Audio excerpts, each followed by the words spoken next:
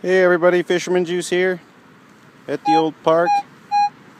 A few minutes ago I just pulled a 1916 wheat penny, and that was like a 1241 signal. This is a nice solid signal coming in. Well, the iron number's jumping around, but seems to stay right around 11, 12, 13. Conductivity around 44, 45, 43 occasionally. That tells me this might be something good. 4 inches deep, that was about the same depth as that 16 wheat.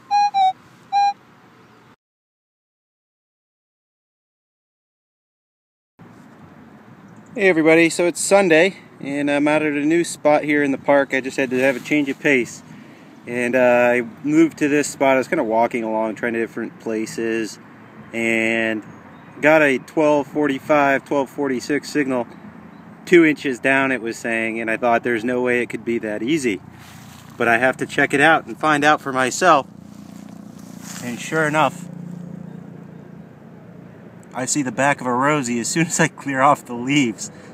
No digging here.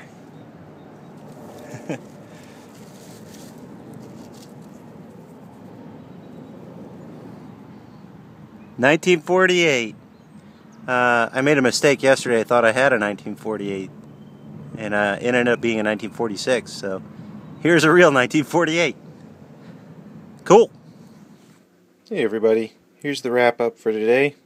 I ended up with $2.41 in clad. I found an old centerfire casing or cartridge. A big chunk of lead that's somehow turned into a square. I'm not sure if it was an old bullet or musket ball that was fired. Ended up with 9 wheat pennies, and they ranged from dates from 1956 all the way down to 1910. I believe that's the 1910 right there. Got a couple that were 1919, and I think I had a 1913 in there. So I got some old wheat pennies. The find of the night, or the day, I guess. Yesterday I thought I'd found a 1948 Rosie, but I'd found a 1946. But today I got the 1948. And it is an S mint mark. And those are my finds.